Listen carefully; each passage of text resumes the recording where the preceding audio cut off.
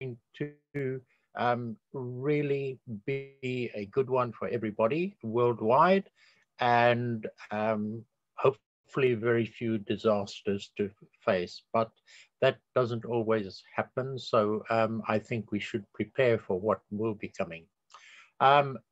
During this introduction to validation, I'm going to take you through, first of all, some of the boring stuff of how to actually go about validating and what it's all about. And then I'll take you into the actual mapping itself and how to validate.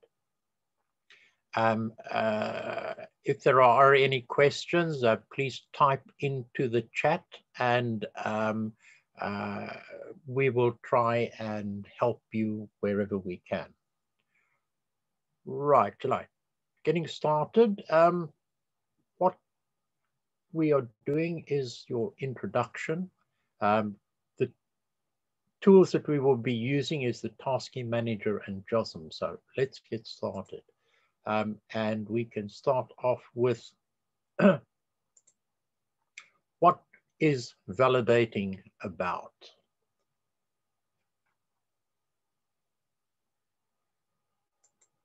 Right, there are two things to start with. Most important of all the mapping that we do is uploaded onto the OpenStreetMap database and is rendered on the OpenStreetMap.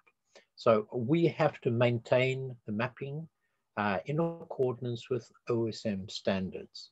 So it's very important that we do know and understand OpenStreetMap, the tagging scheme that they have, and the roads, rivers, and waterways features that they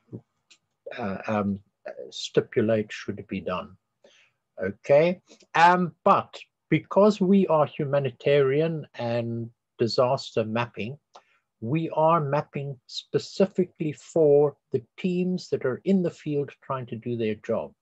So we have to meet the requirements of the teams in the field.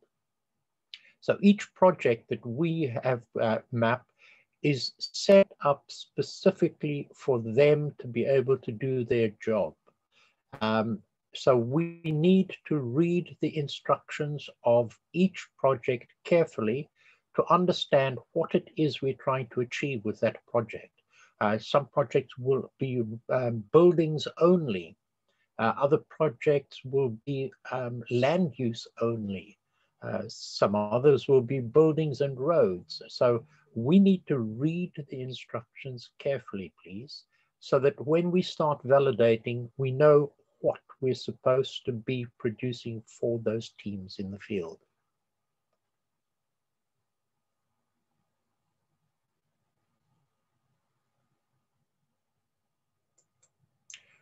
Right, now, as I said, to meet OpenStreetMap requirements, we have to have the correct tagging and the correct depiction of features. Now, your Bible is going to be the map features page on the wiki, and you should all familiarize yourself with that. And while you're familiarizing yourself with that, it will also explain some of the things that you are doing and why you're doing them, and give you a far better understanding of your mapping. So I would like you to use the map features wiki page as your Bible. Please read that, look at it, understand it, certainly for the features that you're working on. So go through and have a look at buildings and how they're drawn and why they're tagged the way they are.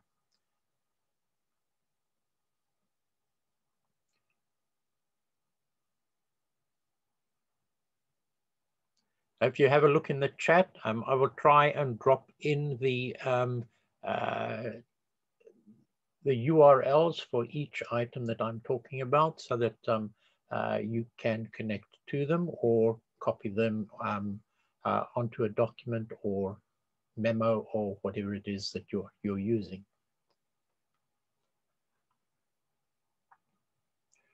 Right, now, what is it that we are going to be looking for when we are validating? So many people ask me, what is an accurate map? Well, an accurate map is what is needed for the people to be able to do their job. It doesn't have to be a pretty little picture or a really smart drawing or anything like that. It has to be a good map that meets their requirements. So the alignment of features, they have got to align with each other. So it's no good if you draw just buildings and the roads and rivers are all running through the buildings and the land features are running through the buildings, because the people in the field are not going to have much confidence in that kind of map. So when we validate, we have to look at it overall. Are the features aligning up with each other? Buildings on the correct side of the road, or are they overlapping the road? Are they connected to the road? Are they in alignment with the background imagery as stipulated in the instructions? Please read the instructions. The instructions should tell you whether you need to align the existing map features to the imagery, or whether you need to align the imagery to the existing map features. Please be very clear on that so that you know which way around you're supposed to be looking at this. So align the features with each other. Roads, rivers, the buildings have all got to be the correct distance away from the roads and rivers. All of those features help the people on the ground to find their way about and understand where they are and what they're doing. Now, as I've mentioned before, the one thing that you really need to do is to read the instructions carefully, because that is going to explain to you why the mappers are mapping the way they are.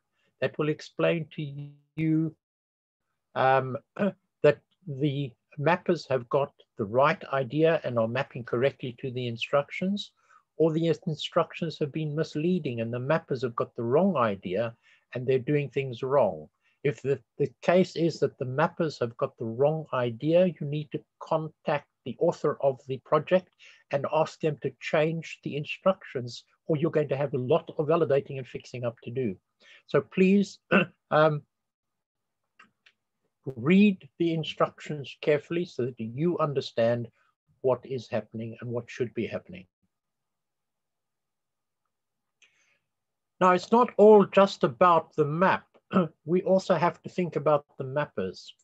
So what we need to do is give the mappers encouragement. Just remember, a lot of them are sitting at home by themselves and have no idea whether they're doing things correct or wrong.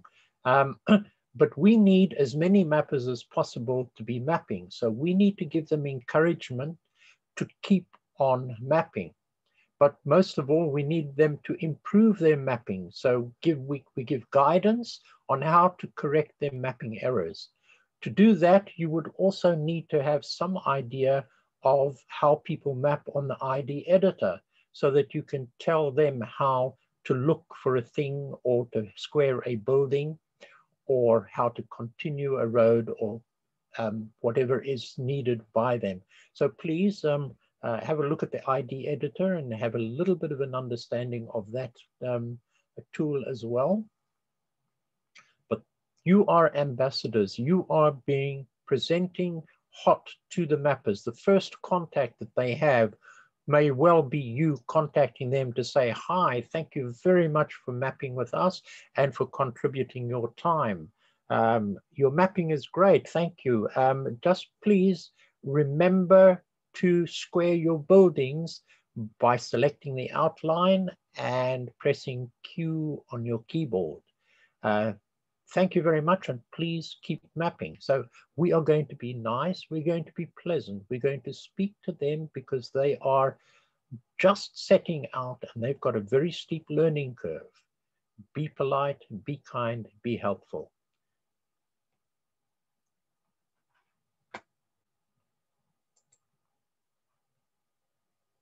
Right, now, what is our target?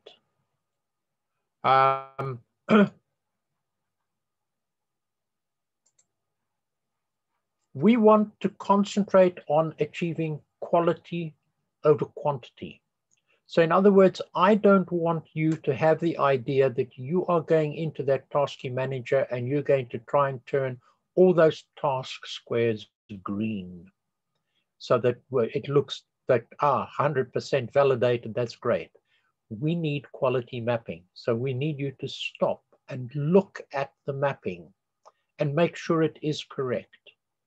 Only by doing that will we help the teams in the field do their job effectively and efficiently.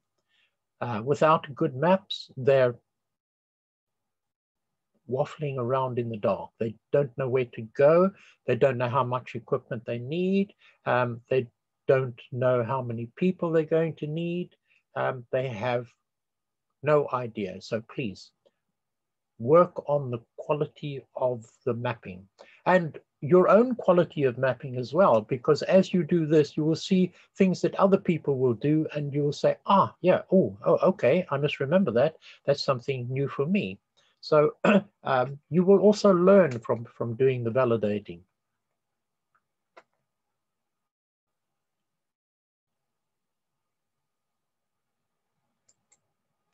What I want you to do is to bear in mind that hot disaster activations should be a matter of priority over the other projects. So please check for hot disaster activations. These will be landslides, hurricanes, earthquakes, typhoons, cyclones. All of these are needed urgently. So good quality mapping needs to get to the teams in the field so that they can rescue people and find people who are desperately in need of help. So please look for the hot disaster activations. They are the first ones on the task team manager that you see, and they will be marked as urgent. Look at the title. The title will also help you to see if it is a disaster or not. It may very well be that it is managed by HOT. It will have the HOT logo at the top of the disaster as well. So, hot disaster activations as a matter of priority. Time is of the essence. Just remember, the longer those people are out there without help, the more likely they are to end up dead. So we are saving lives by giving those first responders quality mapping.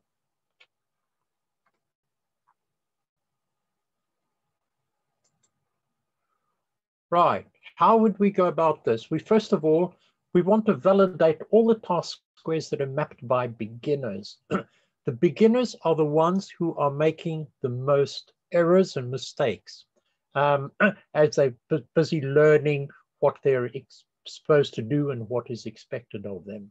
So please, we must check for the task squares that are mapped by beginners and give them feedback, whether it is good or bad mapping. Just by telling someone, thank you very much, you have got it right, and you're doing a great job, is a great encouragement for, yeah, and I feel happy with myself because someone has contacted me and they're very happy with my work. So please give feedback, whether it is good or bad mapping. The bad mapping, that's a very bad choice of wording. It's not bad mapping, it's inexperienced mapping, people who are still busy learning. So please treat it as such and be polite and kind, remember.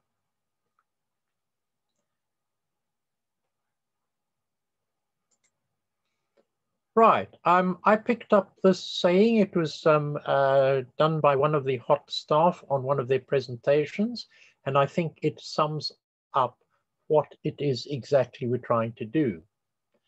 By producing the correct mappings, we are going to get the right people with the right equipment to the right place at the right time, and that is going to save lives.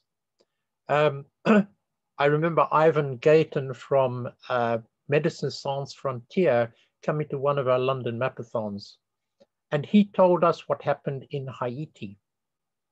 There was an earthquake there in 2010, and HOT jumped in, and we mapped the whole of the city of Port-au-Prince, and that mapping was then uploaded onto OpenStreetMap. 2 years later, Médecins Sans Frontières had to fly in because there was an outbreak of cholera in the temporary camps that were still there. Now, Ivan says that normally when they fly in, they find that they have to sit at the airport and wait for instructions of where to go and what to take with them and what to do. So they would be sitting waiting for maps and instructions before they can do anything. But when they flew in there, they were ready and prepared. They knew how many people were involved, how much equipment they needed. They knew how many people to take with them, and they knew exactly where to go. Why? Because they had the map already downloaded onto their tablets before they left the airport on their way. So all their planning, all their equipment, their logistics, everything was done in advance. And as his words were, they hit the ground running. And he says that is so important because time saves lives. Excuse me. So we have to try and get quality mapping to them as quickly as possible. Right, I mentioned the two tools we're using, where we'll be doing our mapping through the tasking manager.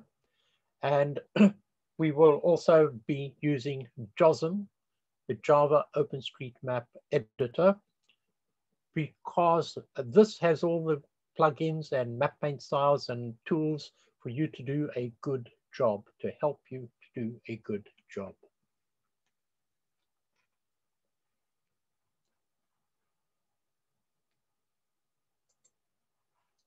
Right, these are the JOSM plugins that you will be adding to your JOSM, which will really help you to do the job properly.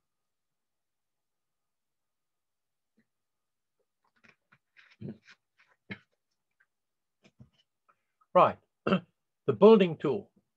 This will be the one that is the most extensively used. So make sure you've got that plugin loaded onto your JOSM, and that will really, really be helpful. Imagery offset is also quite an important one, which will help you very quickly and easily to do your offsets. The measurement tool comes in very handy. You can measure the width of a road to work out, is it a path, is it a road? A road would be 1.8 meters or wider. If it's less than 1.8 meters, it'll be difficult getting a four-wheeled vehicle down there. So you can actually measure to see if it, to give you an idea if it's a path or not. Just bear in mind when you're measuring that in the if the imagery is in the summer months, there may be vegetation that overgrows the road slightly, where the result is that the road may be a bit narrower in the summer than it is in the winter, or appear to be narrower. It's also good to measure the width of the waterways. If it's 10 meters or more, we generally like to have a riverbank showing as well, to show it as a polygon or a multi-polygon if there are islands in it. So that measurement tool also helps. It also helps you when you're drawing buildings. When you draw a building and you can see it's only 1 meter long, it's probably a dog kennel or a chicken coop or something. And certainly a human being could not. So that would give you a bit of an idea of what the size of the building you're drawing and whether it's feasible that someone lives there or not. So that will give you, if it's 3 meters or bigger, you have a possibility. The terracer tool is when you're doing cities and towns with long rows of terracing, then this helps you to divide that up quickly and easily. So get to know the terracer tool, that's very useful.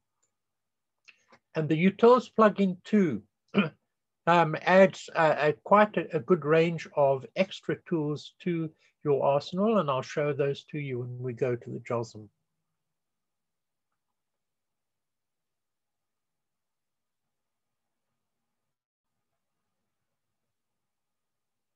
Right, so those are useful plugins for you to have.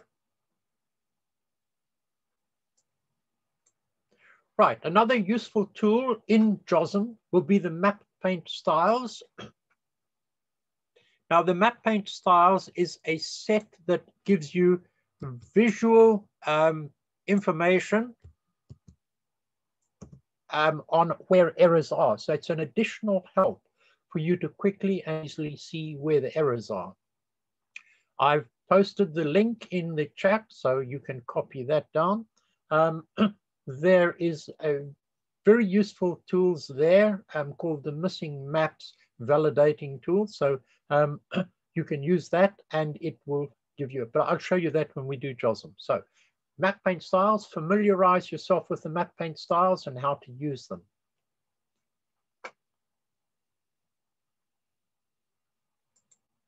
Here are some other useful validation tools. When we're doing a clean up after validation, we can do the whole area using any of these: OSM Inspector, KeepRight, and Osmos.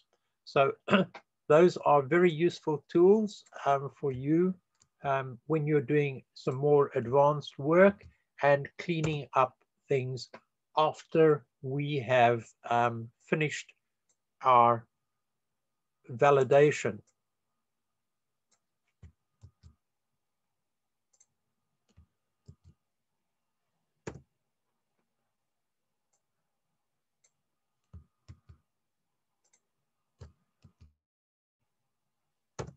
So those are also now in the chat for you to copy and paste so that you will have them somewhere to use and refer back to and look at. I am introducing quite a few items for you to go in and do your homework and that, but nothing is easy on OpenStreetMap. Everything is a learning curve. So please be patient with yourself and understand that you still have all of that to learn, understand, to become a good validator. And the more you informed decisions as to what is and isn't a good map. So please use all the tools available to you and get to understand them. Right, if you want to become more involved and become a coordinator or help the HOT team to assess and work with and create projects, then please go onto the HOT courses and complete the HOT courses for whatever you like. If you would like to become more involved because you have the time as a coordinator for the validation, then please do so and do the validation section, and we will bring you on board with the team. If you want to just do validation for now, then the validator request form, put your name on the validator request form.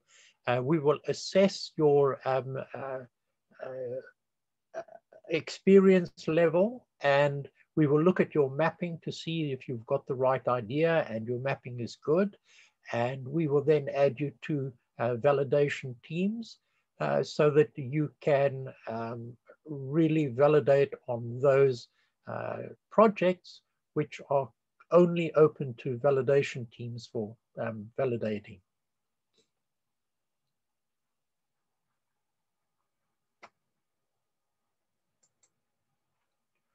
Right, you've heard me talk about the teams in the field, but to understand a bit more, let's take a look at who they are and what they need. Right, the first thing to understand is, how does the mapping help the first responders and the humanitarian teams to do their work? They often ask just for buildings. The buildings give them ideas of where the congregations of communities are, how big those communities are, and they have worked out various algorithms for various countries to work out a possible population size from the size of the buildings. So just getting the size and shape of the buildings correct is a great help to them because they know where those people are. Then getting the roads right will help them to understand how to get there and what's involved in getting there. Is there a river crossing the road, and is that road crossing a ford or a bridge or a culvert? If it's a ford, it's heavy rainy weather. Can they get through that way? Will the river be in flood and they are blocked off? So all of those things are decisions that they have to take and check. So our mapping gives them that information. If we draw the correct shapes, I've heard teams in the field come along and say, yeah, it was absolutely great. We're traveling down the road and we looked on the left-hand side and we saw that big L-shaped building. And on the right-hand side was the 2 trees and the 2 small buildings.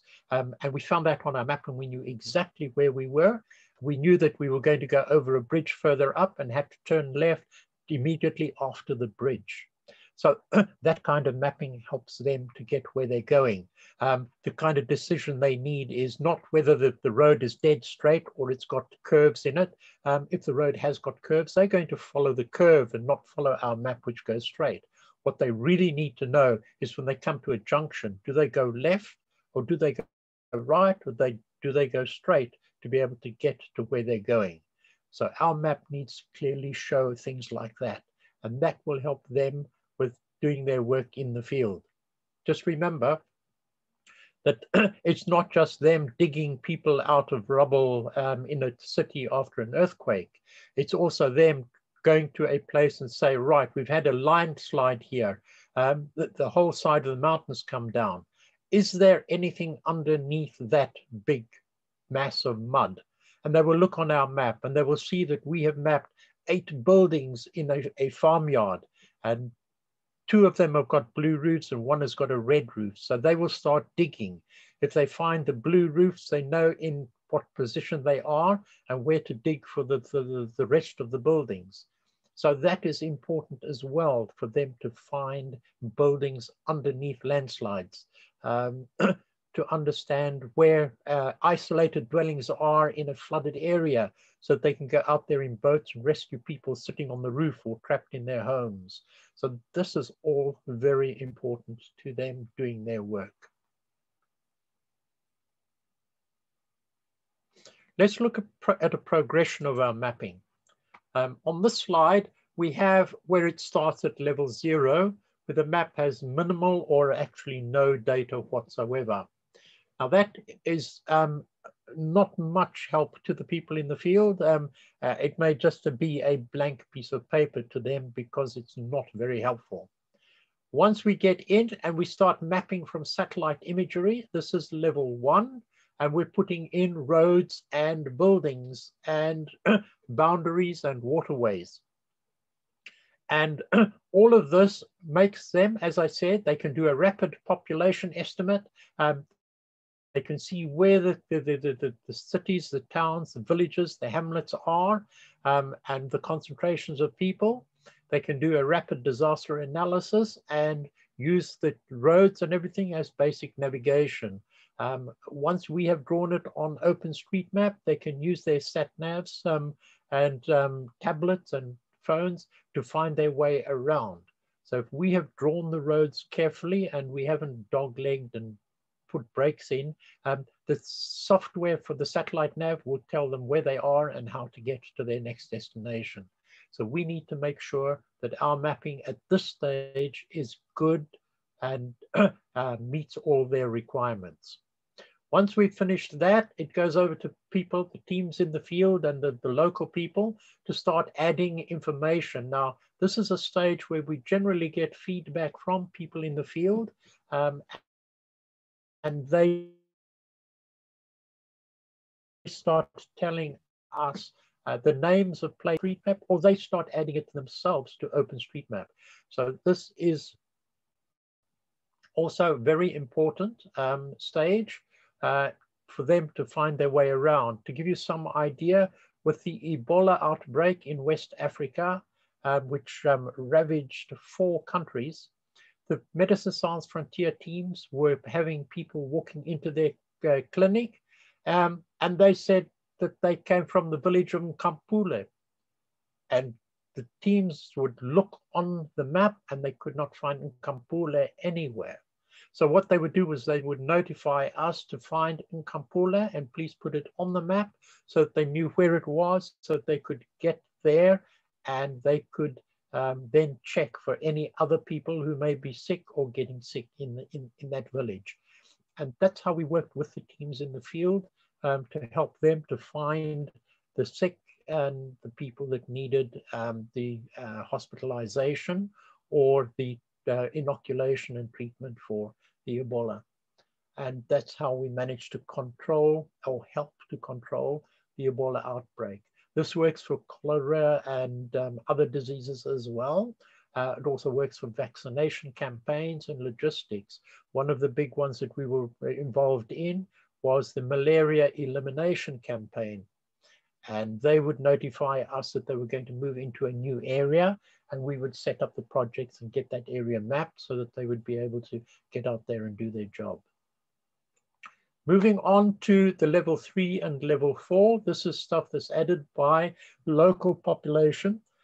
And this adds a lot more detail and information, like facilities, schools, clinics, water points, bridges, tunnels. And how important are they? Let's just say you've got a small village out in the middle of Africa.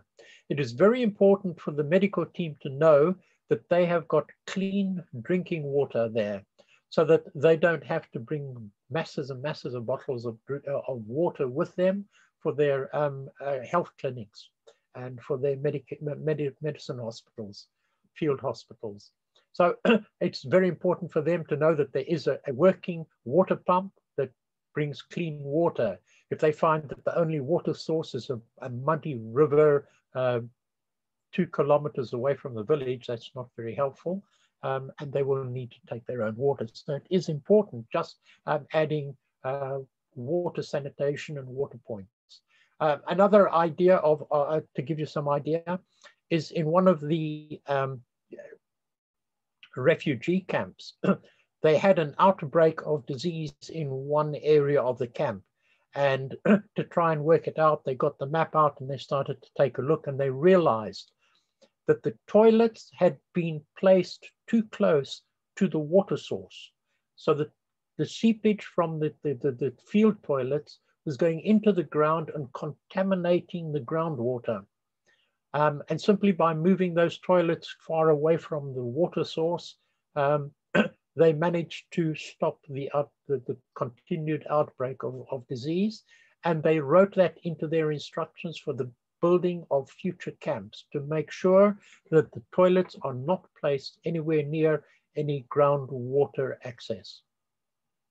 So that gives you some an extra idea of how important our maps are. So this is what we are going to be looking at and validating. Level 1, we will be looking at getting this base information as accurate and as good as we can get it so that they can do their job in the field.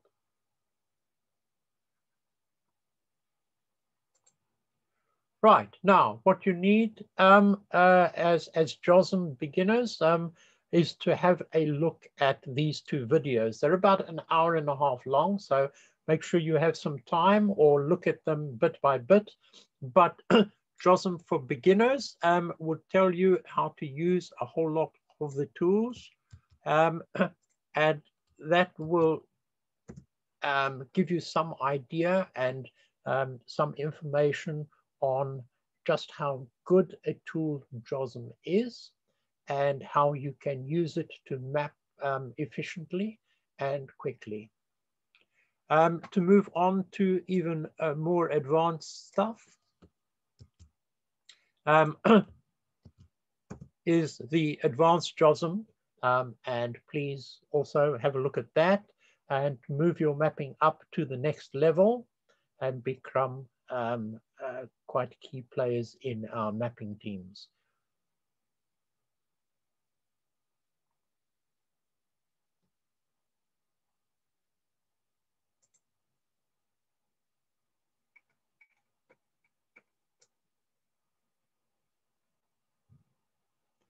Oh, heck.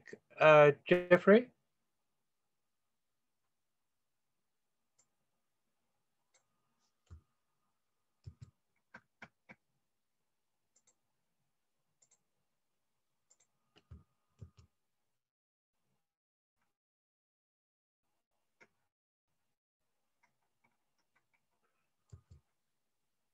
The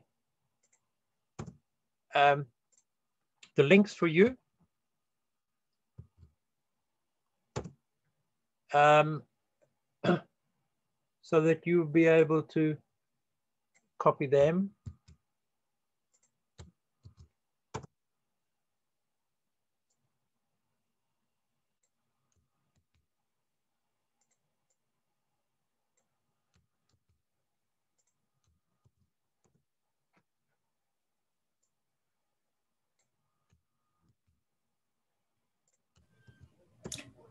Yes, Ralph.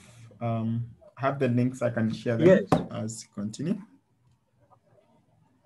Okay, I'll continue. I've got 2 hot courses, so it's just the request form and the 2 videos. Okay, right. Thank you, Jeffrey. Right, folks, I'm going to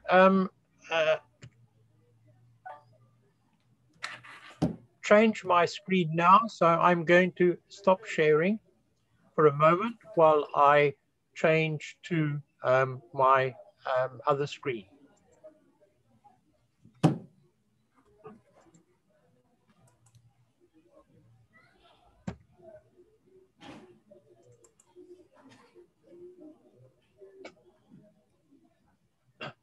Are there any questions at this stage?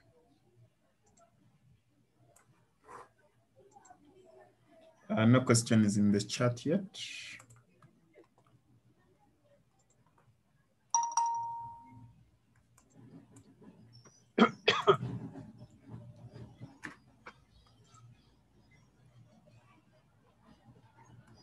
Okay, folks.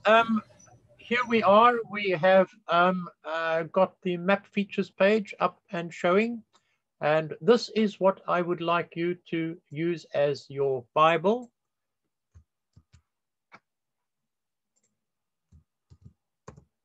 Right.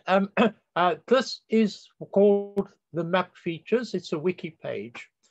It has an extensive contents index, which brings you through all of the various items that you would use, land use, highways, buildings. So all of this is here, waterways as well. And this is a really user-friendly page. All of these are clickable links, so you can go to them. The one that we use the most is the building page. I'll take you there. So here you have the key, which is the main category, and the value, which is what it is. So going to buildings, you can see here quite extensively, it tells you all the different values that can be used. So all the variants of the tag building are here. Our most common one is using building yes, because we can't always tell whether it's an apartment or an office block or a bungalow or a shed. So read up and understand each one. Each of these is clickable. So if you go to bungalow, and click on that, it will open up the wiki and it will describe what a bungalow is. It will give you also other alternatives to use. So please understand that you can have variable tags and understand the tagging, but because you cannot always tell what you're looking at from above, we will use the common tag building equals yes. Okay. So this is looking at buildings. You can see it gives you brief instructions. It gives you some visual idea, commercial use, religious use. So this is a very, very, very concise and accurate idea of what you are looking at. Also have a look at the highways and learn to understand what all the different features are on the highways and the classification of roads. Importantly, have a look at the unclassified and understand what unclassified is, as well as having a look at what the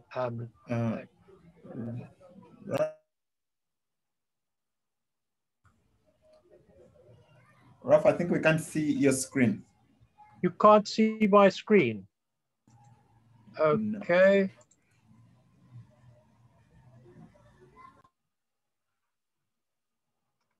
Yeah, there it is. Thank you.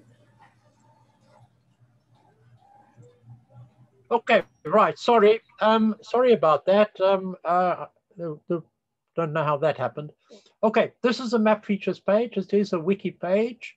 It is very user-friendly. As we can see here, it has a contents list, which is very extensive and very helpful. It gives us everything from the waterways down here, waterways, all the way through highways, buildings, roads.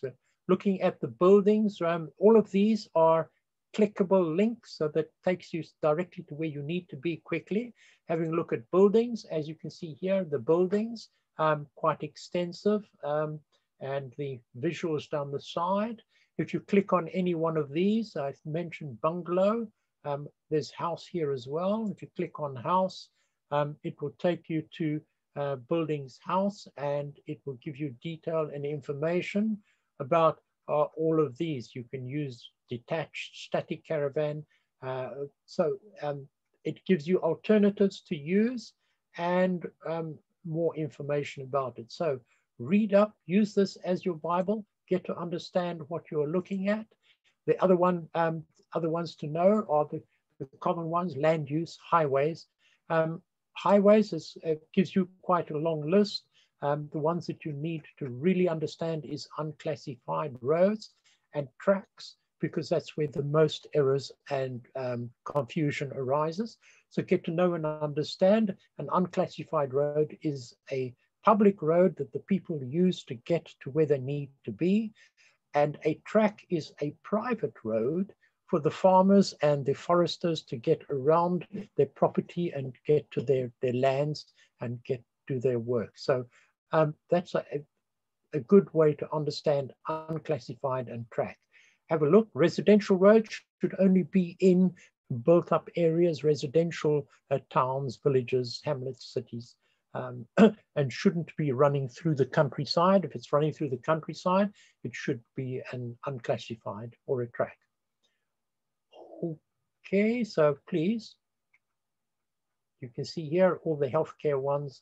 So it's quite extensive. Please refer to this if you have any doubts or need to understand anything. And just looking through them, understanding barriers, that's walls, fences, and things like that. Boundaries, what are boundaries and how do they work? Look at the land use, because it's important to understand that the land use is not a boundary. The land use does not show you the extent of the town. It shows you which pieces of land are used for residential purposes. So don't confuse that with towns and boundaries, okay?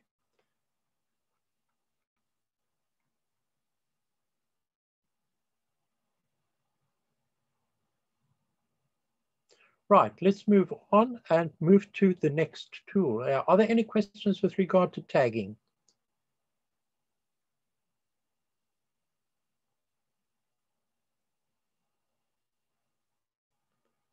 No, okay, let's move on then.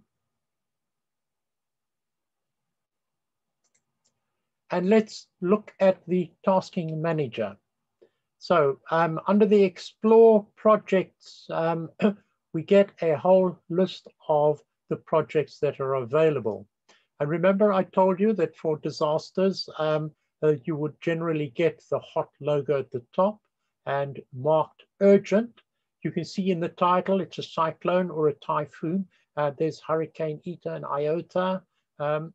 So we can see here's a mapping for landslide risk. That's not actually a landslide as such. There's mapping for food security. It's not an immediate disaster, it's planning for the future. So these are also important, but this is where we want to concentrate our priorities to save lives immediately. So please look for the hot logo and the urgent. It doesn't have to be a hot logo. It could be another operator or an OSM group that is doing the mapping or managing the mapping. But that doesn't mean to say it's any the less a disaster. It doesn't. It is still a disaster that needs help. So please, urgent projects, look for the disasters and target the beginners to get their mapping corrected as quickly as possible. Right, now I told you that we are trying to concentrate on correcting the mapping and helping the beginners to build up their confidence and their good mapping. So you look down at the bottom here, and that will tell you what level: beginner mapper, intermediate mapper. So we want to look for the beginner mappers. If we want to really target beginner mapper stuff, we can actually sort here by looking for beginner projects only. If you want to see and work on more advanced stuff, you can select different projects to work on and gain experience that way. But please concentrate on beginners and their mapping. You can go for a difficulty level here as well, either beginner, intermediate, or advanced. And if you're looking for projects to validate, then just click on the validate projects. But all of these need validating. If you have a look at the scroll bar here, I know you might be confused and think, all right, there's only 2 colors. It's not.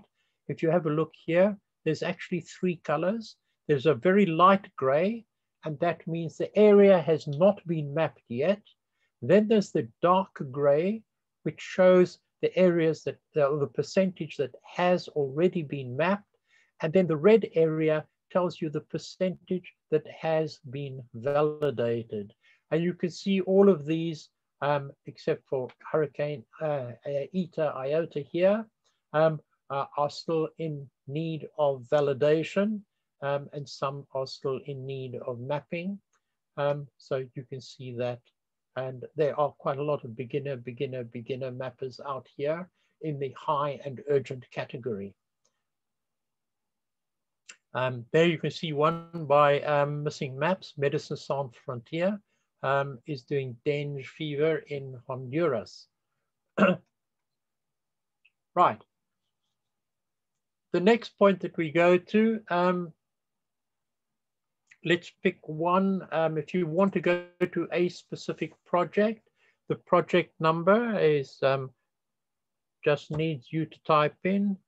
Let's just see. I'm going to go to this one here.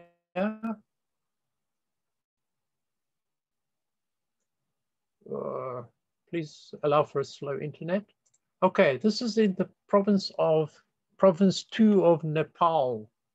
And I'm taking you there. It is not an urgent disaster project, but it is a problem that they're going to be facing in the sense that the impending flood season is coming up and people are looking at food scarcity, poverty, loads of migrants returning, this sort of thing. So this area is important. Right. So how do we go about? This is intermediate mappers. So there aren't any beginners or shouldn't be any beginners here, but you can see the range of items that are being mapped. That's roads, buildings. Oh, one thing you need to remember is that the whole of the tasking manager does rely on you investigating and looking at things, because you can open up various things from the hover overs. So you can see here, if I hover over this, it comes up and tells me road, hover buildings, hover waterways. If I hover over the bar, you can see here that it tells me the percentage that's completed or mapped. If I go to imagery, it says any available source. If it actually says custom imagery, if you hover over that, it will give you the URL of the custom imagery. So all of that is available. Now this first page here, before you go to contribute, on this first page here, you scroll down, and the important part here is under coordination. It tells you that this is being coordinated by Kathmandu Living Labs and was created by RAytoun. Now, RAytoun will be the author, the creator of the project. So if you have any problems with the project or the instructions or anything like that that you want to convey to the RAytoun, then you come to this page and you move down and you have questions and comments. And you will type into the box at the bottom here. And as you type in, you will see that you get the choice of manager or authors. Contact the author first and tell them that what you need to tell them about the project. Right, so you can see here, someone has already said, hey managers, this is tagged as a beginner map, but allows only intermediate user. Is it possible to update it to be coherent, right? So someone is already sending information. So if you read here, you can see there's 2 pages of items here that you need to read through so that you will understand any problems that they think they are having with this project before you start validating. Teams and permissions, okay. If this is open to any user, or it's only for intermediate and advanced level mappers, or whether it's only teams, that you will find out on this point here.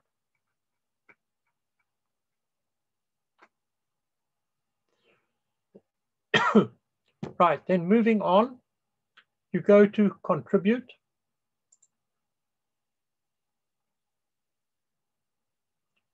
Please be patient with my slow internet. Right, the first thing that you should be able to see is the instructions. This is what you need to read carefully. Have a look at the videos they're showing so that you understand what the mappers are being shown and told, so that you will understand what they are mapping.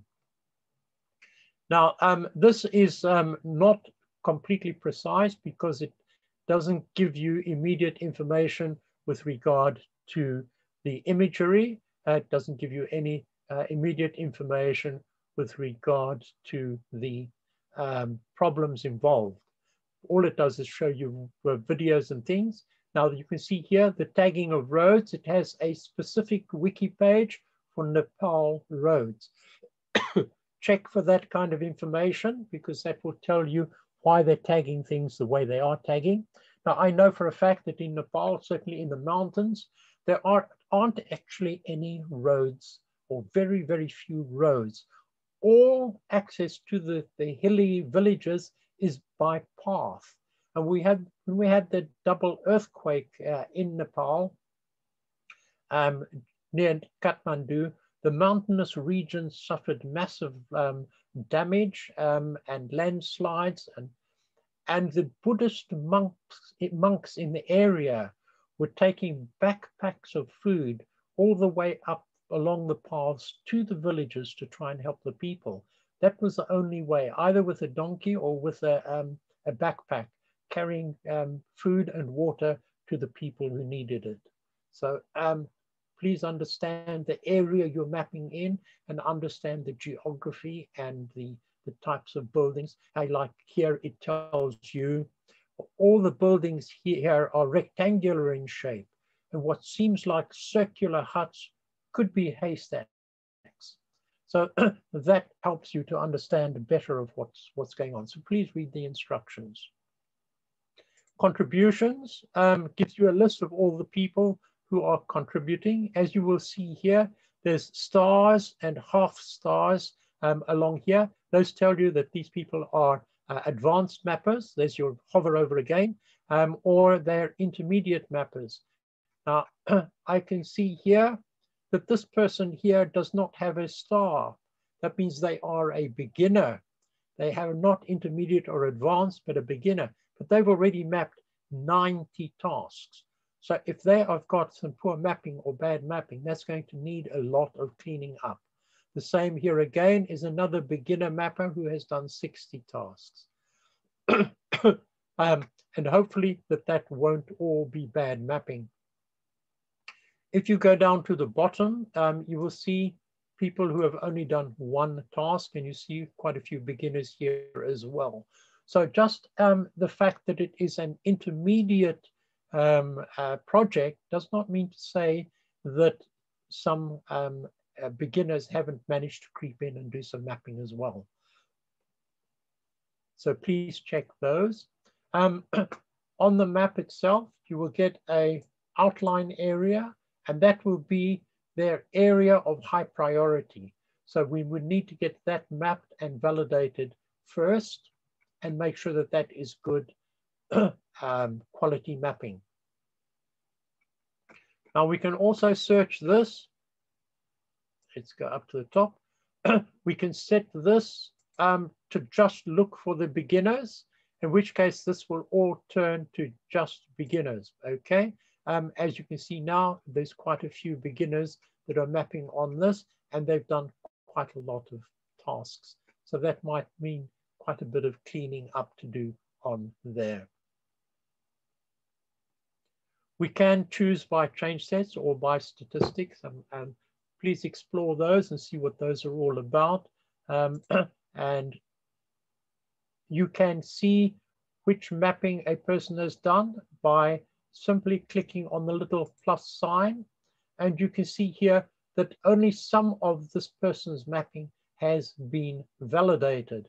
There's a whole lot of stuff here that has not yet been validated for this mapper.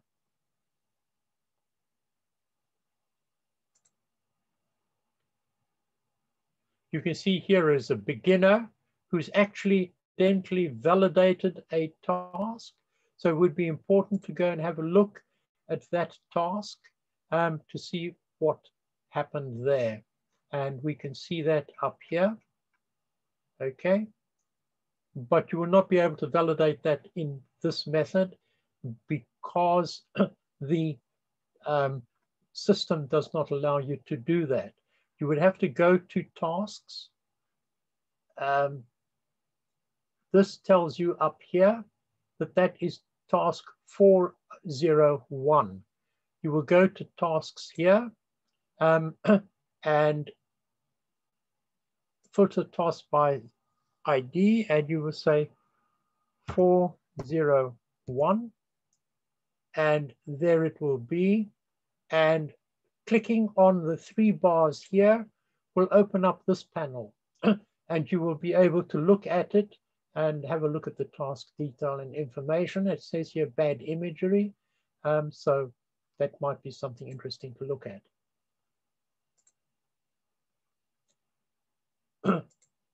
Right, here the tasks, once again, this gives you the individual people.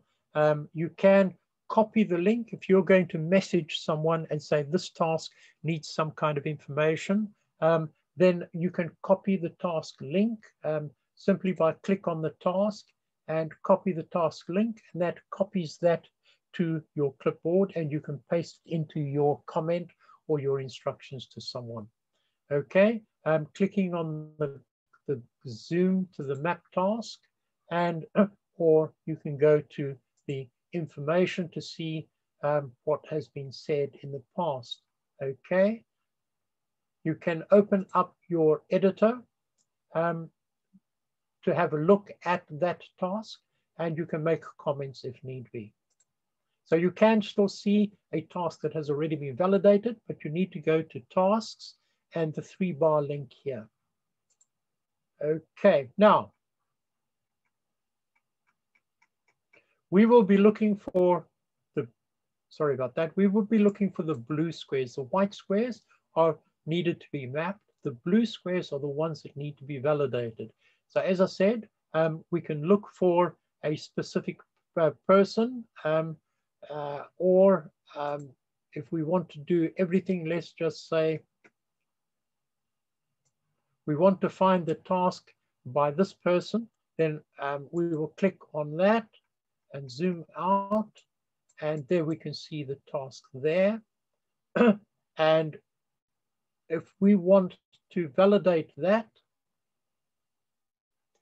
we will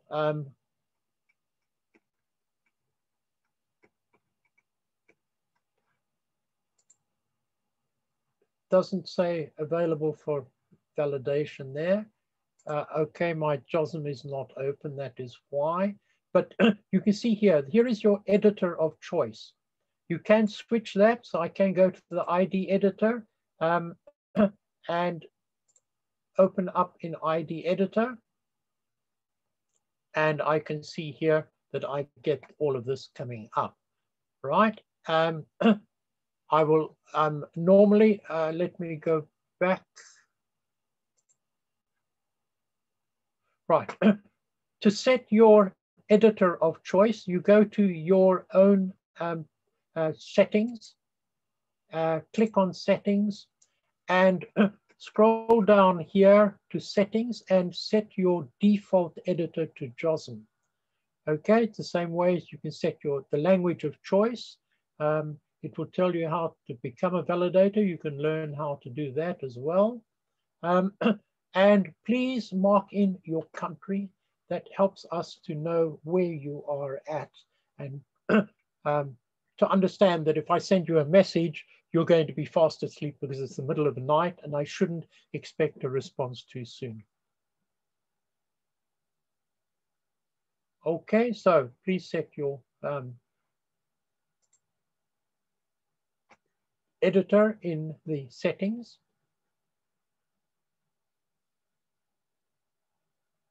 Right, so I'm going to resume mapping on that.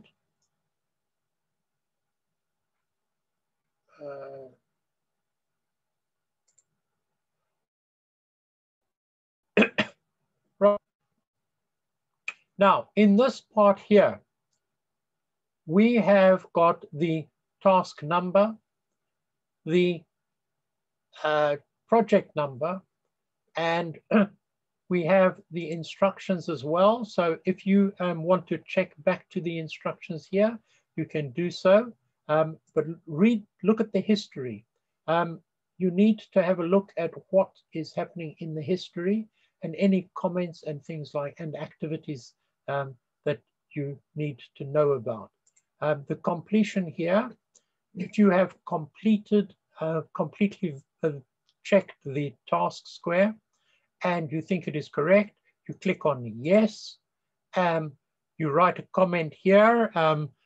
Thank you to the person who completed the mapping or the task, and you thank them for their time, and you give them any instructions that needed, and you submit the task. If you say no, it is not complete and still needs work, you must add a comment here stating what needs to be mapped, or what needs to be completed, or what needs to be fixed up.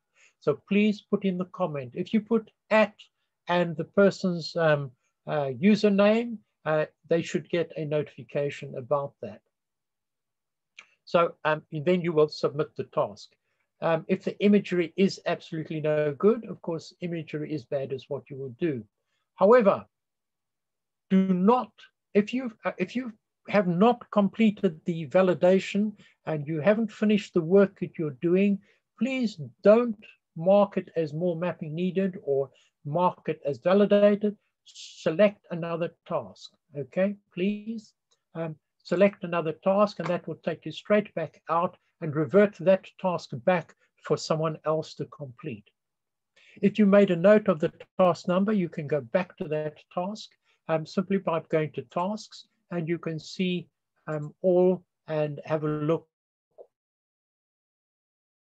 what was done here, and you'll be able to see, go back to that and have a look at it again. Okay, now you saw that the task that I had a red triangle. I had a red lock on it when I went to mapping. A red lock means that that's the task that I was working on. A black lock means that there's someone else working on a task. So try to avoid selecting a task next to someone who is busy mapping or validating, because otherwise you're going to have a conflict if you work on the same road that they're working on, okay? So try to avoid doing work alongside someone who's already working on a task. That is helpful. The gold colored or yellow colored or orange colored, whichever you're seeing on your screen, means that more mapping is needed. It has been invalidated. So those will need cleaning up and fixing. Are there any questions at this stage on the tasking manager?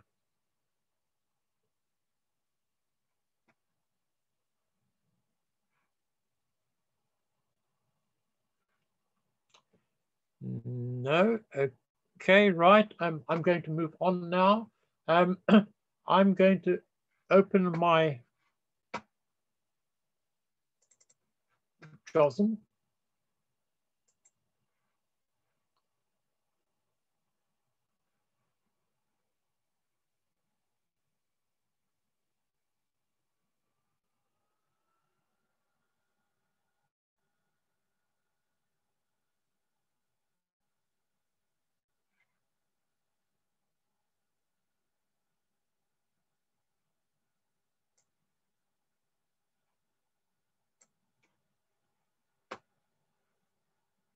Right.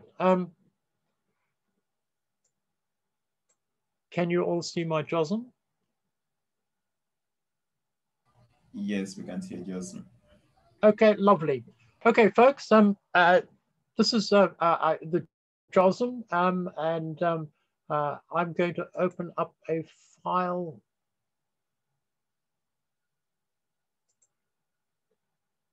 to get things started. Okay, what we have here is a whole lot of tools along the top and a whole lot of tools along the side.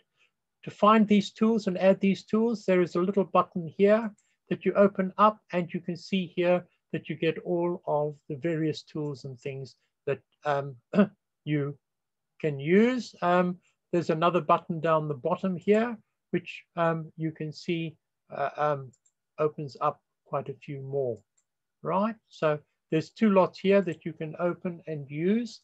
The ones that I use mostly is the layers, the tagging, the authors, and the validation. I have two others, the filters and the map paint styles. So I've got all of those open. To be able to open one, let's close this map paint styles here at the bottom. Let's close this one for the moment, so it's not there. How will I add map paint styles? I will go to the sidebar here, and if you hover over, it will tell you what you're seeing is this little palette. If I click on the palette, it opens up a new panel here, which then gives me my map paint styles. Okay, I'm going to close that for the moment. And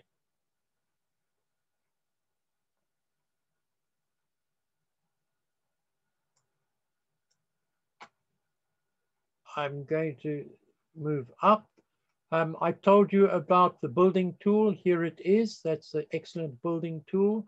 I'm not quite sure what's happened here, but I'm going to get rid of that and download it again.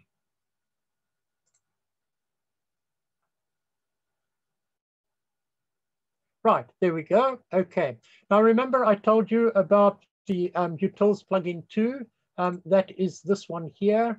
That gives you all of these, the terrace of building, reverse terrace, lat long, circle arcs, split adjacent ways, unglue. Now, what you need to also understand is that it gives you a whole list of shortcut keys. Get used to using the shortcut keys. I use shortcut keys a lot.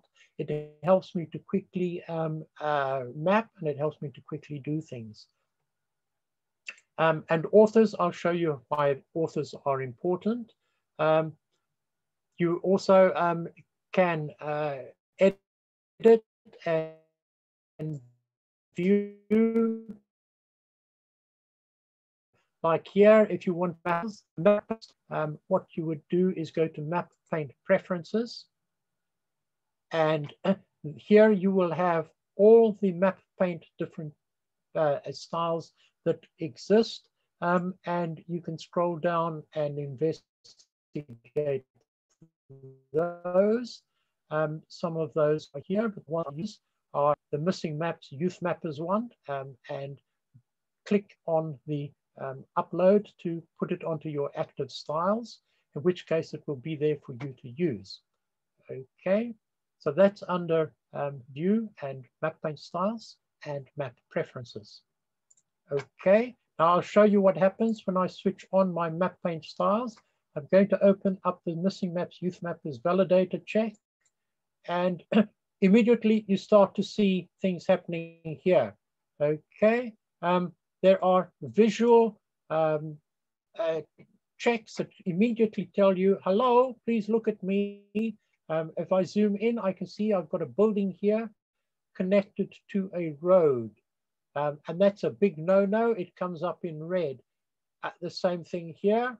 Here I have a building connected to a natural woods. Okay, so that's also, they don't like. Here, it tells me that this is not tagged as building yes, it's building industrial. All the others are tagged as building yes, but I can see these are tagged differently. So that warns me to just check, is this a beginner playing around and trying out things, or is that someone who understands and knows what they're doing? So right, here we are, we're at the first stage of validation. I have chosen this task square. I'm going to switch off the Map Paint Styles now so that we can concentrate on what we are looking at. The very first thing that I do is to check whether everything on this task has been mapped. Now, the quick, easy way to do that is to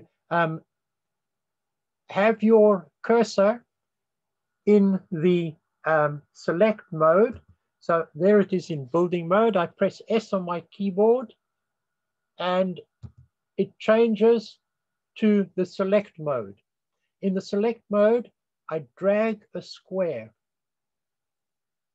around the whole of the task and I let go. And what it does, it highlights everything. It selects everything in that task. Now I can see here, it gives me a whole list of all the tagging that's on there. It also gives me a list of all the people who have mapped. Now you can see there's quite a lot.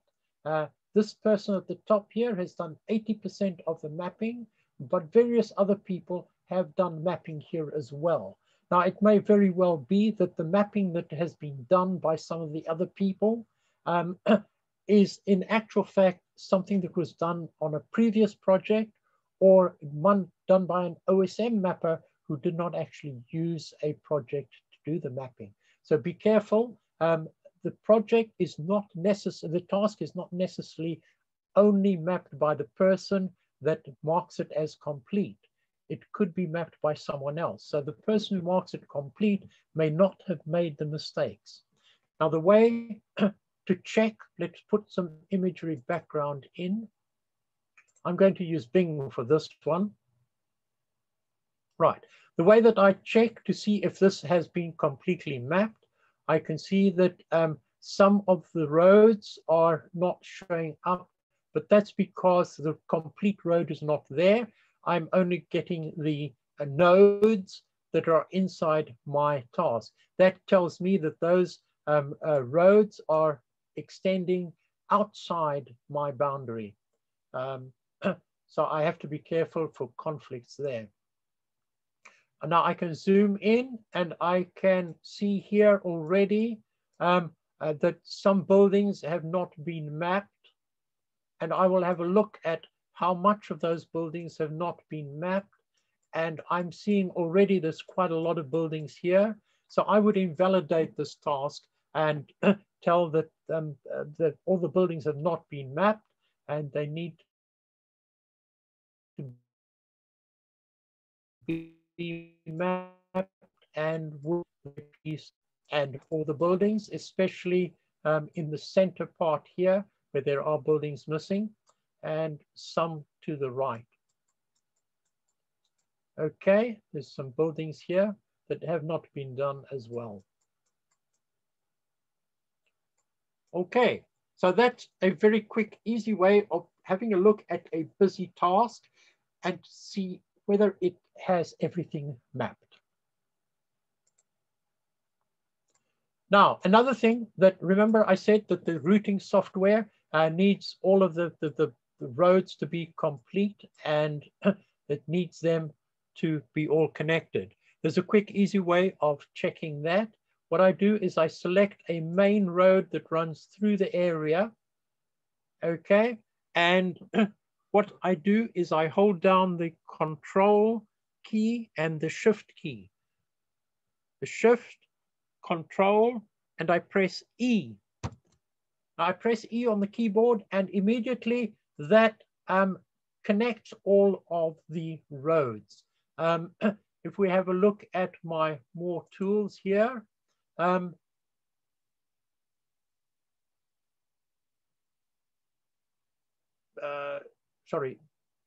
selection here, you can Control Shift E or connected ways. Now that works for waterways as well as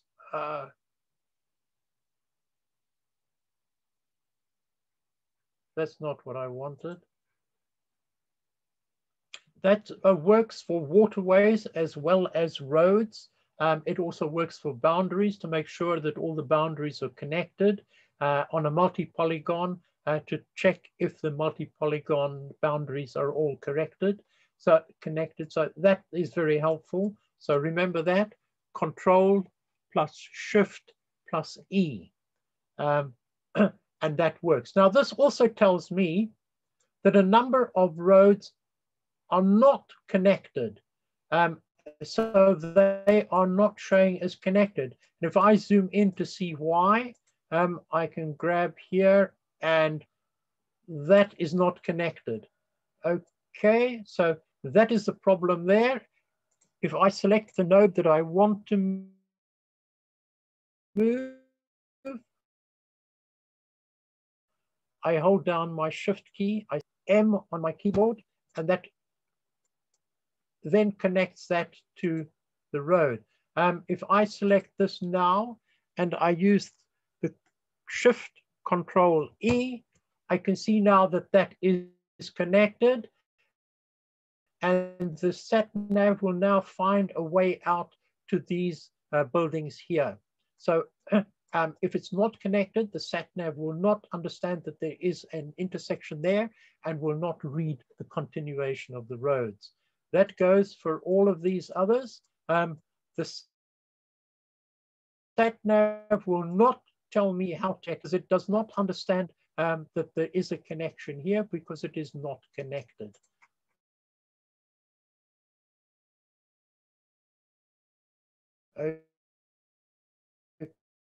Okay, so that is how you connect.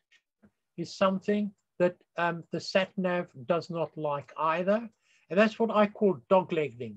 Now, to see doglegging, you will need to hover over the roads here.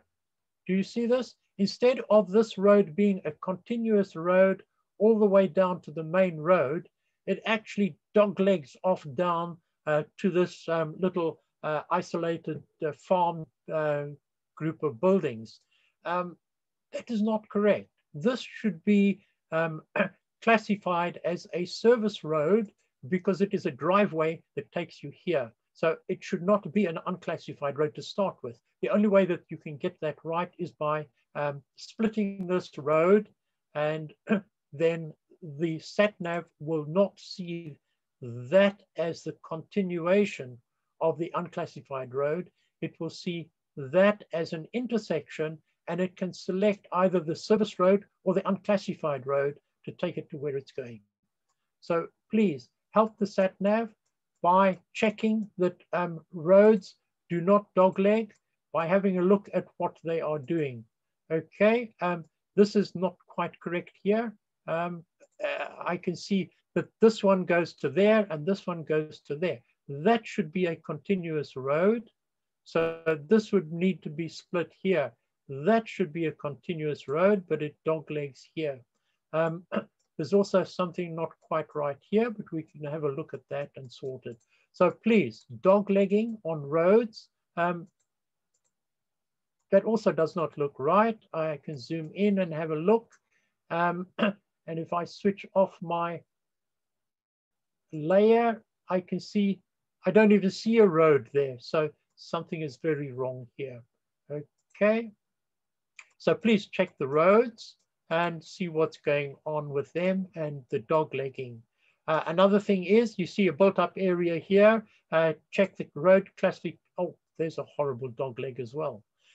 Check the classification. This says the road is unclassified. Now that should not be.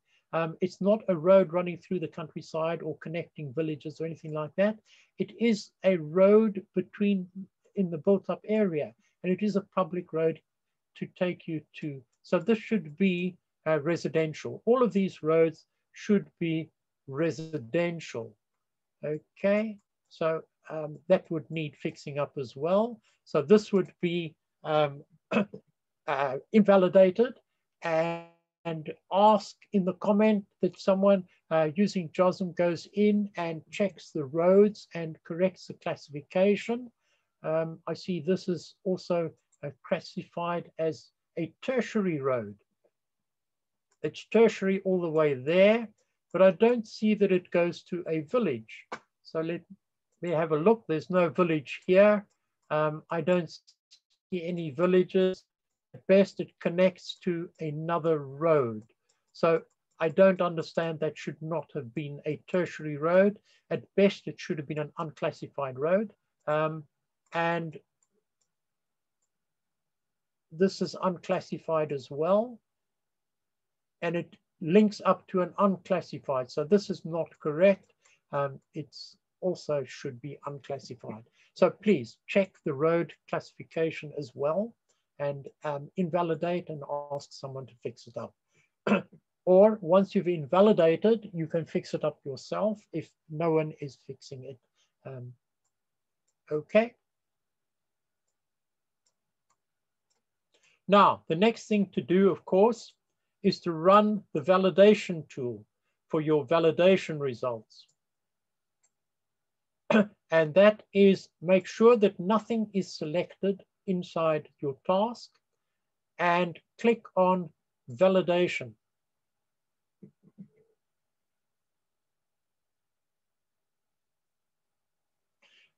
Now, this was an earthquake that happened in Hokkaido, Japan. And this was validated by someone using the ID editor. So they did not have the JOSM validator. Now, the validator results here shows me that there's 70 items that need to be looked at. If I click on the little plus sign, it opens this up and it tells me a whole series of things that are not correct. Now, the ones that interest us on a buildings project is crossing building highway, crossing highway waterway, highways crossing. So we would look at that. Let's have a look at the building. To get to the building, we select the opened item and we right click and zoom to the problem. It immediately takes us to the problem. We can then see that this building is overlapping on the road and we want to have a look. Is it the road or the building that is incorrect? Simply by switching off the layer, we can see the building is correct, but there's no road there. So we can fix that quite easily just by deleting the road, and that problem is solved. If there's too many problems, you've got 20 or 30 of these, plus a whole lot of unsquared buildings, please invalidate the task and ask someone to fix it up. Okay. We can see here, highway crossing. And it says here, highway waterway crossing. We can see here is the problem. There is no bridge, there's no culvert, there's no ford. So this does not tell how the waterway and the road interact with each other. And that is wrong. It doesn't give anyone any kind of information at all. So those are things that need to be fixed, and running your validation tool helps you, and also checking with your map paint styles also gives you visual indicators where things need to be fixed or looked at. Okay. Now, how do you check the work of one individual?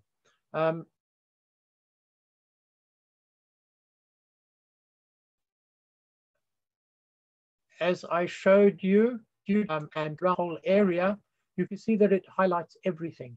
Now, if I just want to look at one person's mapping, I select that person on the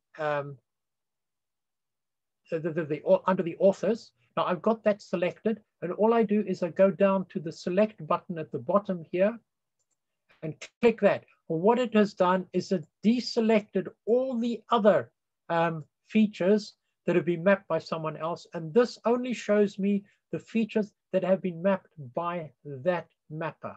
You can see it's just that mapper that's there. I can do the same again and select a different mapper and select, and I can see I get a different selection.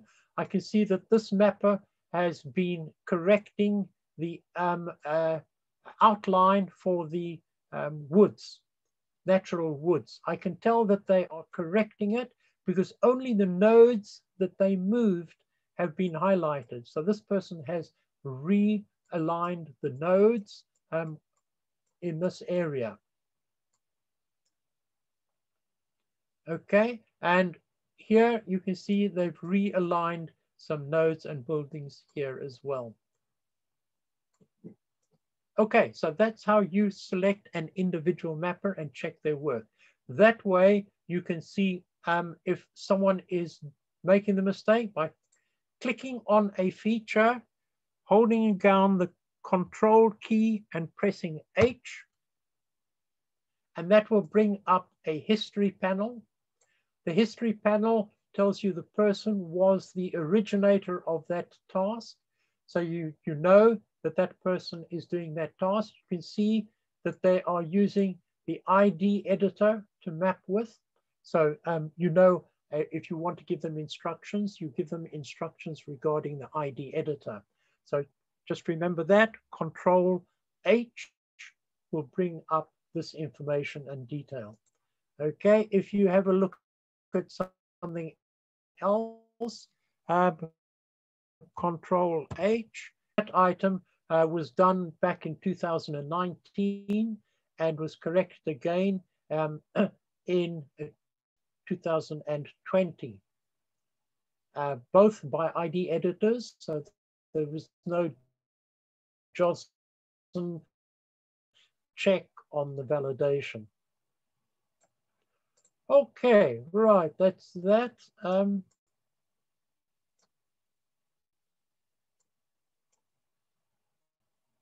And no questions at this stage. Lovely.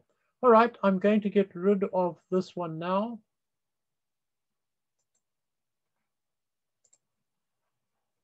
And I'm going to open up a different file. Right, we handled the highway classification on that last one, but here's where people have a bit of a problem. And that is, once again, the countryside, mapping roads in the countryside. So we're going to have a look at this. Now remember, grab the whole thing first and have a look. And you can see a whole lot of people have worked on this and fixed this up. Okay, so the next thing we're going to do is we're going to select a road and to see if everything connects up. Let's take this unclassified road here and check how that fits up with everything else. So remember, Shift, Control, and press E.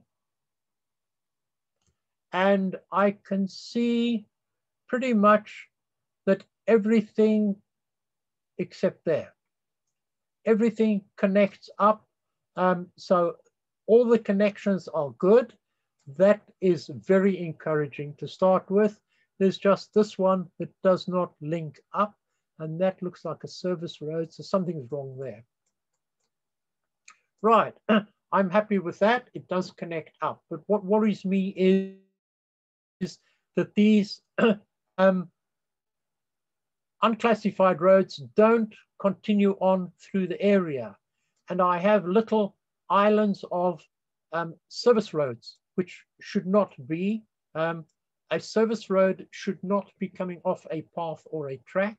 A service road should only be coming off a public road, like an unclassified or a tertiary or something like that, or a residential road. So something is wrong with those. Now, I need to understand why this is happening. So I will go to this unclassified road here and find out why it's not continuing. Now I can see that this definitely looks like it should be the continuation of the road, because this is wide enough to be a road, but that is a path. So that road would not connect along here. I have another problem. This is a track, that's a road, and there's a path in between. That means a four-wheel vehicle cannot travel down the track and cannot reach the unclassified road. So this is floating. It's like saying, you know, that road is isolated and that car can only go up and down that short section of road because it can't go anywhere else. That does not make sense. So all roads should be connected. There shouldn't be any paths in between. And that is what we need to look at.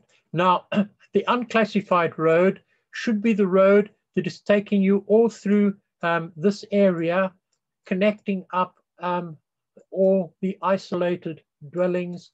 You can see here, this is an isolated dwelling. There's another little one. So there should be a road that runs through here that connects all of these places so that the public can get to them. Now that does not necessarily mean it will be a road, it can be a path. Now looking at this, I would think that this is in actual fact not a track. This should be a path. It is quite narrow and it is also winding through. So that would be a path.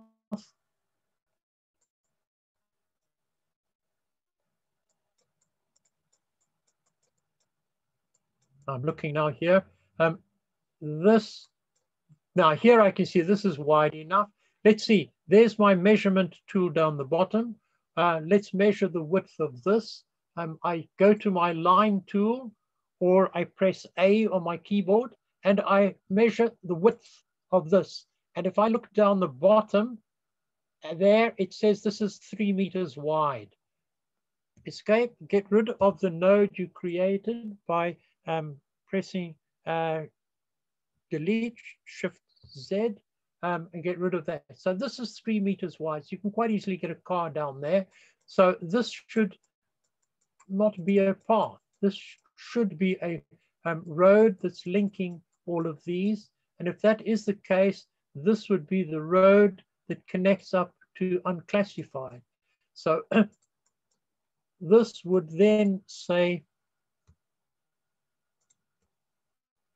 split that, okay, and this and that should change. I can't do that because this is going off somewhere else. So I would have to reclassify all of this as unclassified road. So we then have an unclassified road, a public road running through this area so that you can access the properties of it. If you think in terms of being in a town, you have to travel down the public road to get to the driveway up to the house that you are going to. The same situation exists in the countryside. You have to drive down a public road to get to the driveway or the path that will take you to the buildings of the house that you want to go to. So please remember that idea. Classified road is public road. A track is a private road that they will use from their farmyard to their field. So that would be a track, except that it's too narrow. So that would be a path to the field. But that would be a track to the field. Well, here, these would be mostly paths. Okay. So if this was all roads in this area here, the public road would be here. The service road would take you up to the property, and the track would take you to the farm lands from the farmyard. Are there any questions on that? Once again, No please check. yet. Okay, once again, please check for doglegging, because that is bad mapping. Things should be continuous through the area as well and shouldn't bung off at a different. Look at this one, it comes down, across, down. So check of those for doglegging and make sure that it is correct. Even the paths should not dogleg, okay? They should be continuous on their own. So please check that and make sure. Remember I said that the important thing is the junctions. They should be able to get in the rotation of a road, then you should split the road there, and those should be individual sections, and the sat-nav can then make an informed decision. So please check the connections and the intersections of the roads to see what is continuation and what is not. And here I can see that here is one that has not been continued. So there's no ways that they can see how to get from here to there. Okay.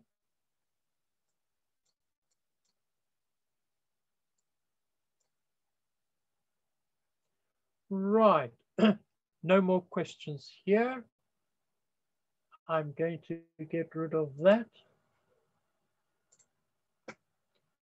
And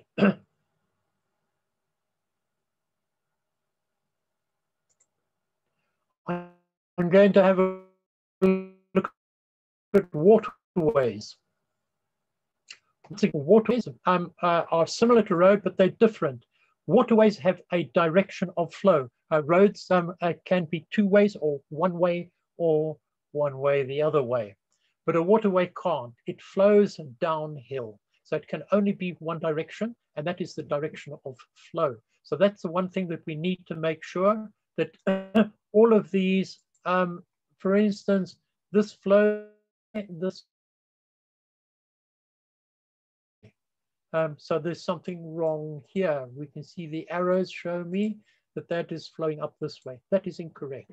So something is very wrong. Now, what we need to do is to look at the watershed. I've chosen this one because it's quite an easy one to see. What we're looking at is the waterways start in one place at a peak or a ridge, and they flow downstream to a bigger river, which flows downstream to a bigger river, okay? And goes all the way down to a major river. And that would be continuous, and directional flow would be in that direction all the way. So all of these little tributaries should be flowing down into that stream, should be flowing down into that. and down to the main river. So we can see that they can be close together. They can be close together, but flowing in different directions. Okay, so please check that. Direction of flow is important. The other thing is that we need to check that they're not flowing over ridges. Now, another easy help to see that is with your imagery and either the OpenStreetMap or the OpenTopo map. OpenStreetMap will open up and give you a set of contours. Now these contours will give you heights. So you can see here that's 850 and that's 800. So the water would flow from this peak in this direction down in that direction. So we can immediately see that this waterway is flowing in the wrong direction because the flow should be going down that way. So where does it go wrong? The peak is along this ridge here. So that should flow down that way and that should flow down that way. So that's where the error is. In countryside, you sometimes get ridge paths, so that would also be a help, because if there's a path running there, that might indicate a ridge, but that's not necessarily the case. It could be a road running down a valley. So please use the contours.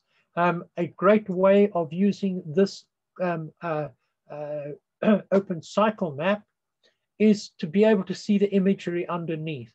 To be able to do that, I select the OpenStreetMap up here. I go to the eye here, I open the eye. Now I want to be able to see through this, so I choose my opacity and I reduce that down to about 50%. Now I can see through and I can see the imagery underneath. I can reduce that even further if I want. And I can see that the imagery underneath is a lot clearer. But what has happened is the contours have faded a bit. So I go to my gamma here and I increase my gamma slightly.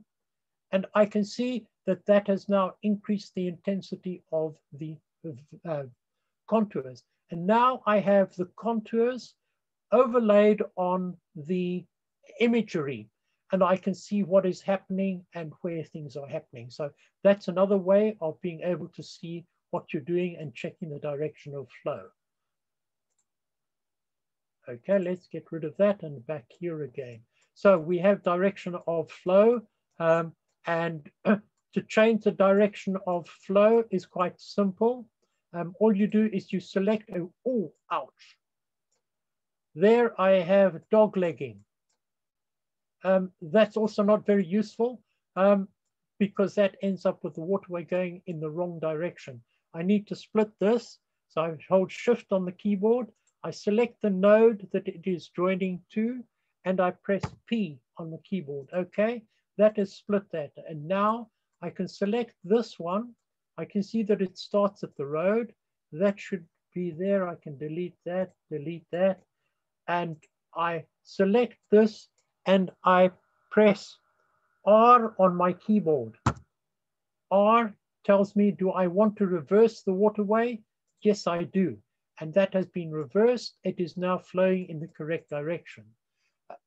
So R on the keyboard, and that reverses the flow. All waterways will flow down towards the next major river or dam or sea. Reservoirs, natural water features. So everything flowing here would flow down into that one, and anything here would flow down into here, and that is continuous in that direction, flowing down there, and that will be going on to another major river or a lake, dam, or sea.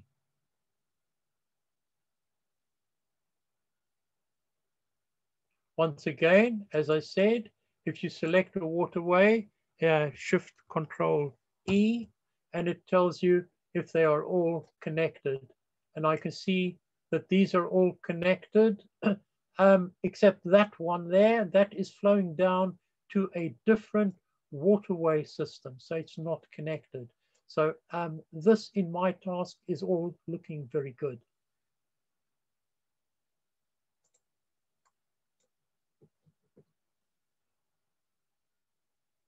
Do we have any questions at this stage?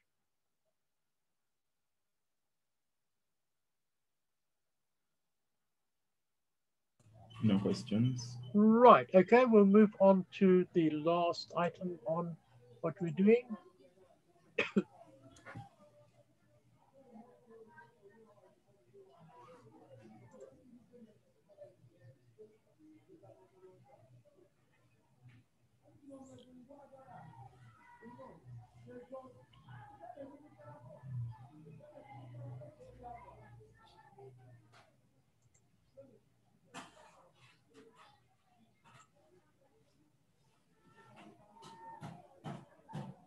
Right, Jeffrey, can you mute yourself, please?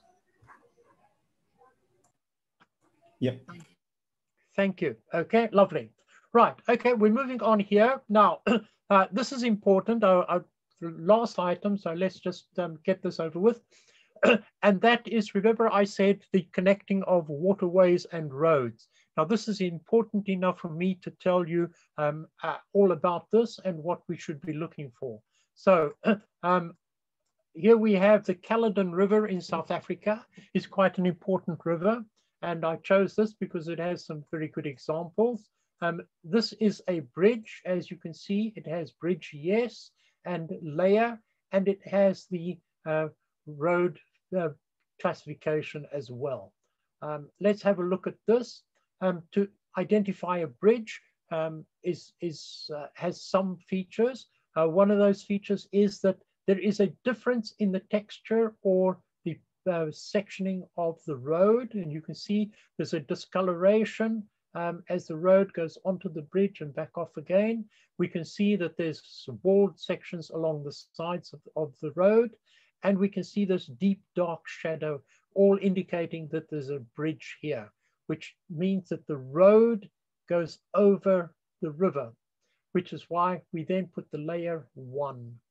Okay, now let's have a look at how that is done. And I will come up here. Now here we have a bridge. I can see it's a bridge. It's got a discoloration and change in the road, and it's got the deep shadow, and it's also got little side walls as well. So we can see that that is a bridge. So how do we construct a bridge? We first of all need a node at one end of the bridge and a node at the other end of the bridge. So by dragging the little X, we create nodes at both sides. We select the one, we hold the shift key, we select the other, and we press P. Okay, that splits this piece of road away from the other two, right? So that makes that a single piece. We then add the tag bridge and bridge yes. Okay, and click OK. And that has given us a bridge. But now we need to show that the bridge goes over the river. So we select that again, and we add layer. And the layer is 1 because it's above the water. So we say OK. So there we are. The bridge is on the road and it's above the water. If I draw in a waterway here, I press A on my keyboard and I just quickly add a waterway here. I select that, I add waterway, and I choose that as a river. Okay, and there I've got, that should be waterway. Edit that, that's not saying waterway. Waterway, okay, and that's a river. Okay, now if I run my validator, it tells me that there are some errors, but that's not one of them. Okay.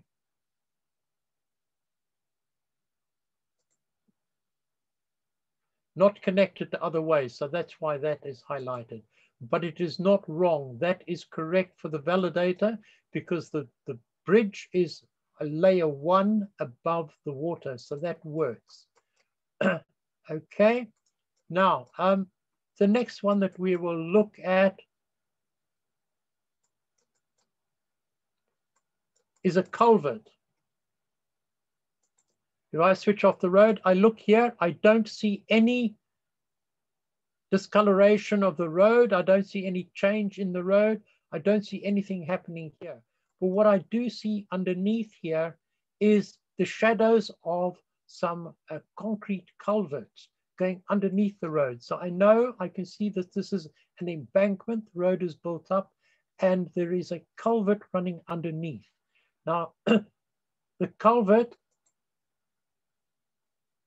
is on the river.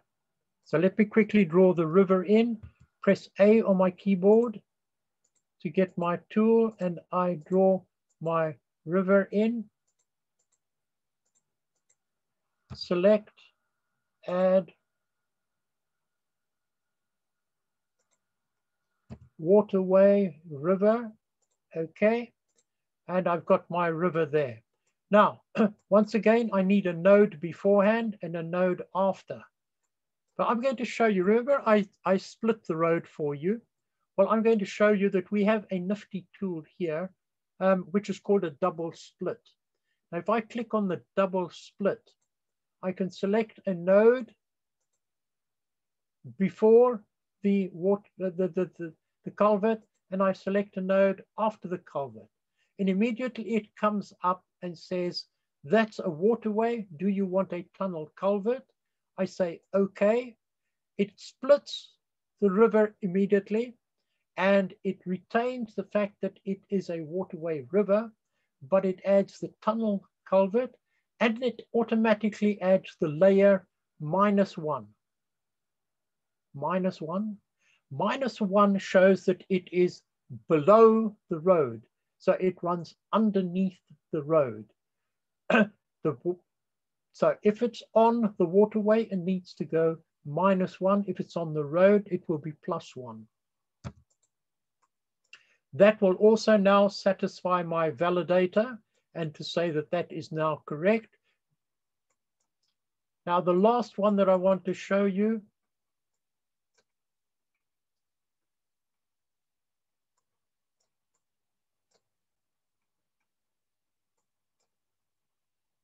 is where the road and the river are at the same level. The road runs through. Okay, we can see the road running down here. Now, this is a good example because the road actually changes color as it goes through the water and comes back out the other side.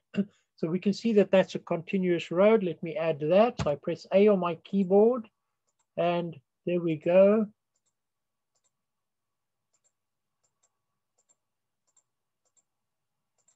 Select that. I'm going to add highway, and I'm going to make that unclassified, okay? And add my river, A. Select that, add waterway river, okay? Now I've got the two. Now this is the only time where the road and the waterway share a node.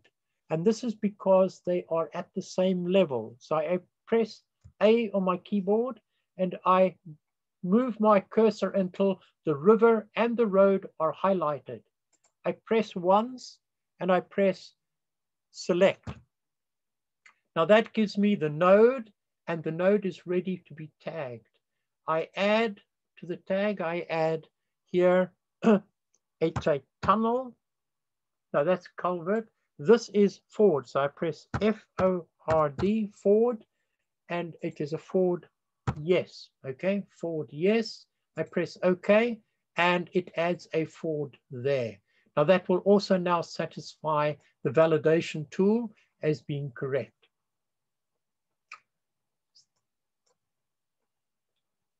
Right. Thank you very much for bearing with me and listening to all that we have to say. And please, if you want to become a validator, please use the link that was for the validator request form and add your name to the list, and we will assess you. Thank you very much for your time and listening to this validation training.